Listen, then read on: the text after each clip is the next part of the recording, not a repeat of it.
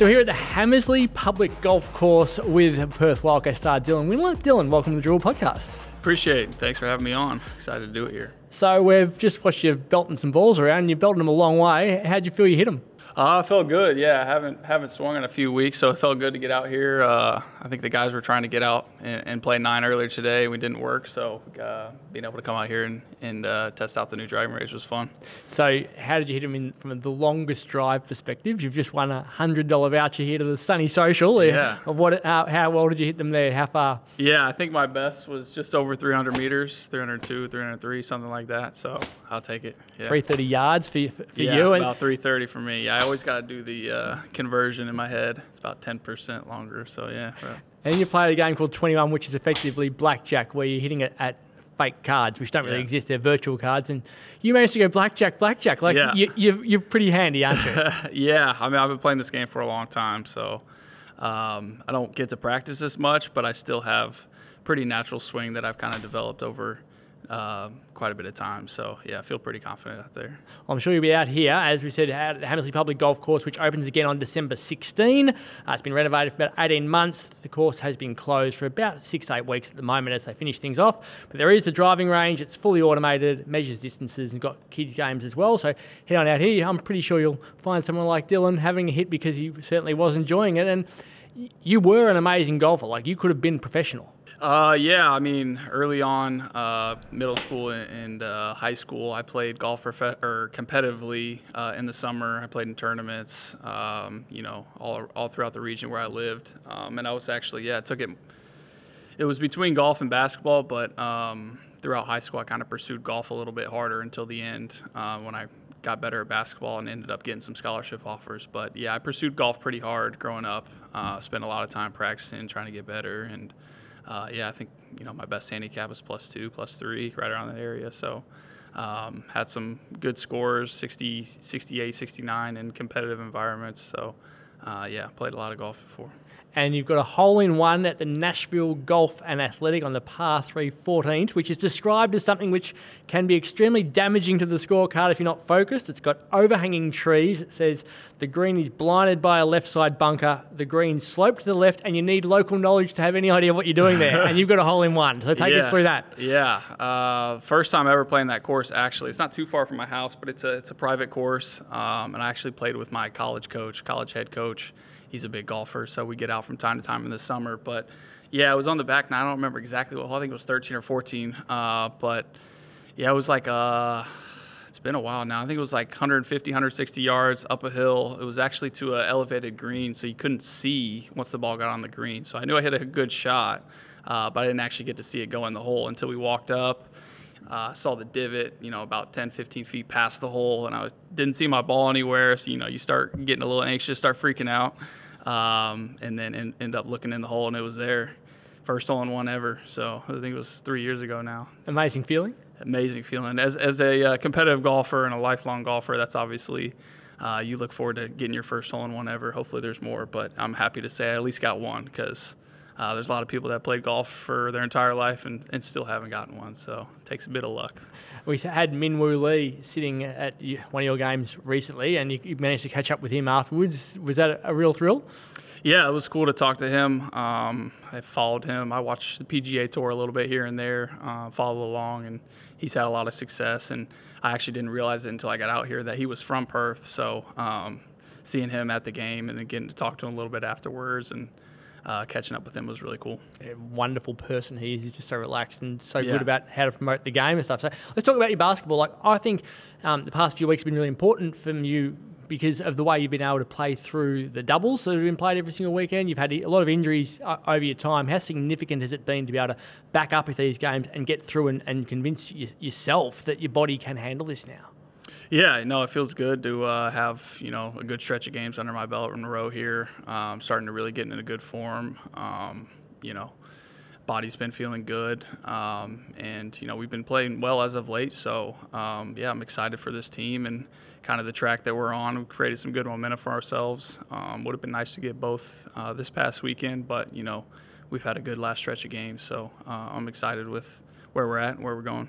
So if we look back 12 months when you're in the States, you played November 11, 12 and 15, and then you did 3 weeks off. You played December 16 and 17, then needed 2 weeks off. So it's the back-to-back element of it, which was destroying you. How hard is it when you have that sort of scenario where you're coming into games going, I wonder if I've just got generic soreness or if I've actually got real soreness that I need to rest? Because it is a mental game with your body.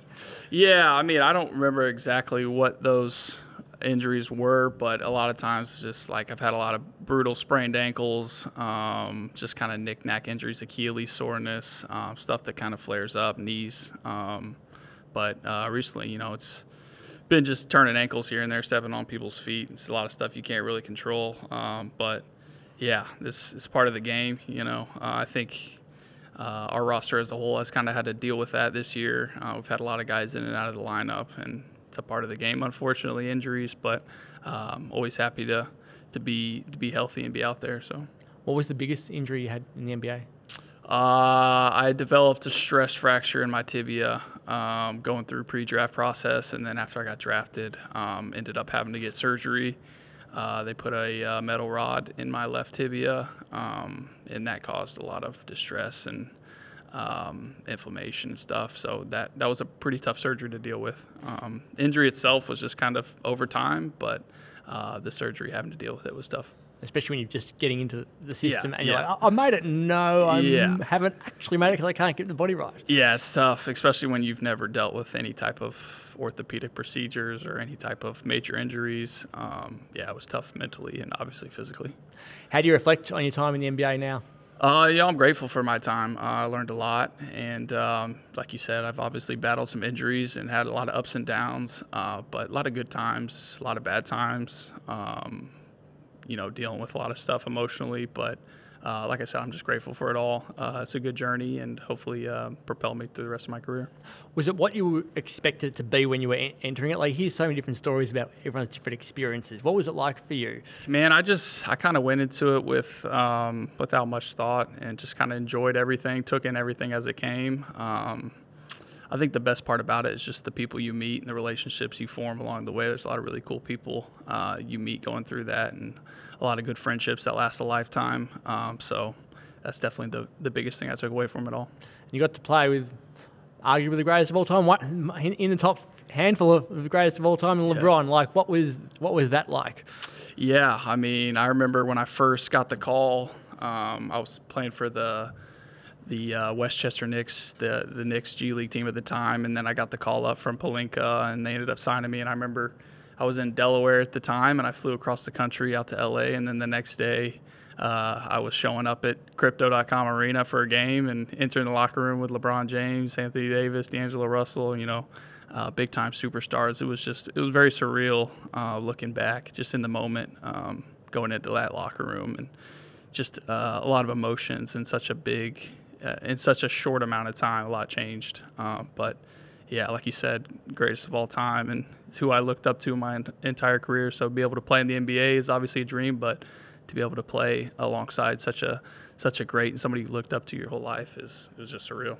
What stands out when you see, not just in a game, but when you're seeing him every day doing stuff for hours and hours on end? What makes him different to others? His preparation, his dedication. I think it's very easy for somebody who's pretty much broken every record in their 20th season, doesn't have much more to achieve. He's etched his stone in greatest of all time, and just his preparation, and he was always the first one showing up to the gym. He gets a lot of work done on his body, always making sure he's hydrated, just little things that add up to be able to play for that long at such a high level. Showing up on game days for a 7 o'clock game, he's showing up to the arena at 2:30, just to start his activation and start his routine. Like I said, it's just a lot of people wouldn't do that because like I said, he doesn't really have much else to prove at this point. That must be inspirational to see when you're trying to make your way, and everyone else is trying to beat even just a skerrick of him, and he's doing that sort of stuff. Yeah, no, it's impressive. Like I say, he doesn't have to do it, and just his willingness to still do the little things to try and be great it's inspiring for sure for somebody coming up, wanting to work hard and follow in those footsteps. Just to be able to see it firsthand and witness is pretty special. And when you're in the position that you were in, which was you started Cleveland and then you end up at New York in October 2023, Lakers in January 2024, Atlanta in March 2024. So you're just moving around the country, zero security. No. Like, what's it like when you're trying to settle, find somewhere to live, wondering where your job's going to be? You got a wife as well. That can't be easy. No, it's not easy. And my wife helps me greatly through all of it, move in, coordinate, and all that stuff. Because for me, when I get the call, I pretty much move the next day, fly out the next day to the city, and just live on wearing team gear for a week or so until I get all my stuff out there, figure out how to get your car out. And logistically, it can be a nightmare. But that's when you really start to see the business side of the NBA. At the end of the day, it's a business, and players are moving parts as part of a roster and contracts, and it's all part of the business in the NBA. So, when you get in those situations where you're on 2 or 3, 4 teams in a season, is when you really start to see it. So is playing actually the easiest part of when you look at the mental element of it, trying to work, trying to know whether you're good enough and what your role will be in each team, and the playing of back-to-back games and constantly being on planes and trying to recover? Is the game actually, in a way, the easiest part of the week? Yeah, in a way, yeah. The game is what you've been practicing and doing your whole life, and it's what you enjoy doing. So when you're out on the court, obviously you're still playing against the best player of the world, and it's still very challenging. But in a way, that's the easiest part. There's a lot of moving parts and, a lot of politics that go along with the business of the NBA. And like you said, there's a lot of travel and logistics and, a lot of people talking. It's refreshing to just be able to go out there and play. I thought it was interesting when you arrived, JR said that the biggest challenge for you would be working out that they need you to be a star as opposed to being a role player in the NBA. And there's a big difference because you're a star for one when you're coming through, you get drafted, then you're told, no, go and do this. And now we need you over here to be back being a star. How long does it take you to get your head around having to be the impact player again rather than doing something to allow a LeBron sort of player to go and do his thing? Yeah, I think that's one of the hardest parts about playing professionally is moving to different teams, playing with different players, having to adapt to different roles. You have to change the way you play as a player. Obviously, I played differently the way I did when I was in college, being the star player versus coming into the NBA, being, 4th, 5th guy off the bench, being a role player, and then coming back over here and being, one of the top players, having to, try to lead the team again. Just kind of have to shift that focus and kind of how you prepare to the game, and your workouts shift a little bit differently. In the NBA, when I'm just working on a lot of spot shots and spacing and trying to help, make it easier for the star players who are working in the pick and roll. And now, we get over here, you have the ball in your hands a little bit more. So it's just all part of the game, playing professionally, adapting to different roles. We hear all the time that it's about opportunity and being in the right place at the right time a lot of the time to get back into the NBA. Where do you see your chances of slotting back into the system if you get a chance? Yeah, that was never really my focus, even in college. I just kind of tried to develop myself as a player and see how good I can be, and that drove me to work hard and continue to try and be the best player I could be, and the NBA was kind of a byproduct of that. And I think I'll take the same mindset being out here is, just try to continue to develop into the best player I can be, try to help my team win games, win championships. And if the NBA is a byproduct of that, then that's, I don't think there's any point into looking to try and play a certain way to get back in the NBA. It's just try to do the best you can for the team you're on. And if scouts see value in you as a player, then, then that's the next step.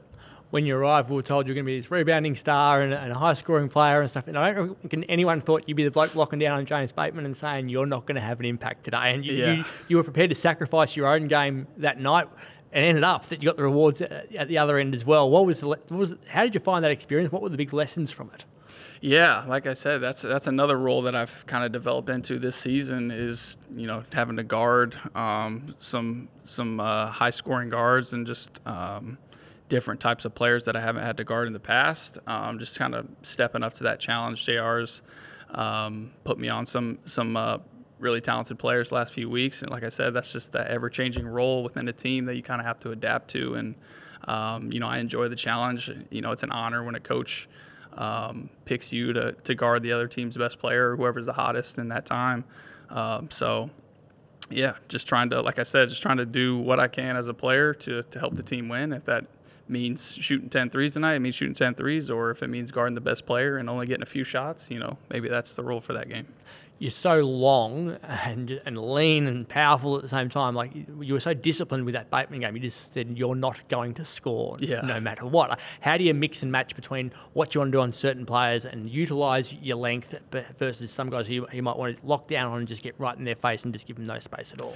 Yeah, I mean, it just kind of depends on the game plan. Depends how the team plays. Batemon, he obviously had a career night against us the game before, and he hit a lot of threes. They were running him off a lot of screens, so it was just kind of being disciplined, chasing, making sure to go over screens, not getting caught going under, stay down on pump fakes, and just really running him off the line and getting him in the paint and kind of using my length to disrupt him and make him make tough shots. So. And at the other end of the spectrum, you got Bryce Cotton, who's doing remarkable things at the moment. Did you know anything about Bryce before you arrived? Not a whole lot. I knew his name, but never really got a chance to watch him play. I knew he'd been MVP over here in this league several times, but like I said, never got a chance to watch him play, just heard some things. So what stands out to you now that you've seen him doing his thing? Obviously, he's an extreme talent on offense. I've played with a lot of great players that know how to score the ball and can shoot from wherever, and they're shifty and, make it really tough on a defender. But, seeing him these last 3 games score the ball the way he has, and honestly in practice, some days he's doing the same exact things against us.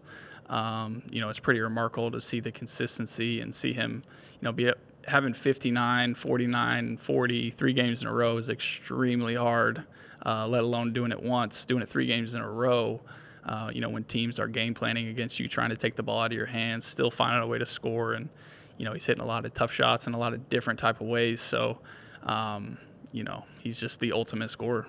So you played 101 games in the NBA, and in only one of those did one of your teammates score 40. And you've played 14 games in the NBL, and Bryce has done it 3 times. It's crazy to think. Like we can sometimes get blasé, I reckon, and go, "Oh, Bryce is doing his thing," but no, Jokic and Giannis are the only 2 who have scored 40 points or more 3 times in the NBA this year, and Bryce is doing it 3 times in the NBL in shorter games. Like, he is this marvel, isn't he, who can do things in a short amount of time that not many people can even think of. Yeah, the way he scores in bunches is pretty incredible, and it's not something to take for granted for sure. Like I said, scoring 50 almost 3 games in a row is extremely tough, let alone when teams are game planning for you and they know you can do it. So that they're doing everything they can to try and help you, not to try and keep you from scoring. You're still able to, and he's doing it so efficient too, in so many different ways. Which is that's the challenge of guarding him, so many different ways. Interesting time of year coming up for you with your wife's over here, correct? Yep. Yeah. So obviously you're going to go on the road forever now. It's a long. You'll come back and forth in between. But how's your wife settling into WA and the challenge now where you'll be away a lot? Yeah, we are going to be away. She's enjoying it here. We're living in Scarborough. It's a really nice area, and she's enjoying her time here. To throw a wrench into all that, we're going to be on the road for the next, 5 weeks straight or whatever, but she's actually due to have a baby in 12 days, our first child.